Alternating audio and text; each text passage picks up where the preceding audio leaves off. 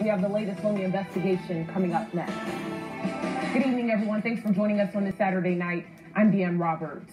Multiple families are without homes tonight after a large fire broke out at a Mount Pleasant apartment complex. Tonight, the apartment and the Red Cross are working together to help place these families as soon as possible. News 2's Danielle Seda was on scene this afternoon and tells us more about the investigation.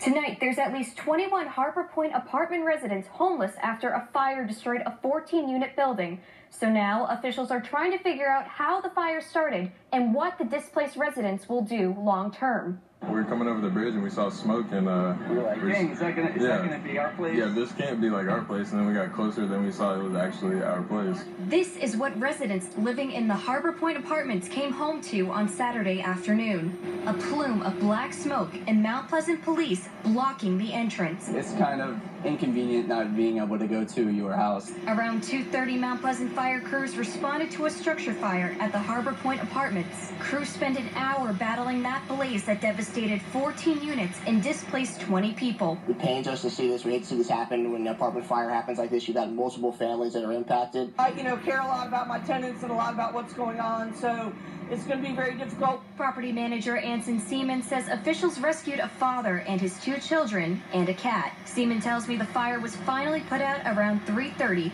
but the challenge now is making sure that her homeless residents are taken care of. We do have some vacant units that I will see if we can get them in as soon as possible, but it will be a process.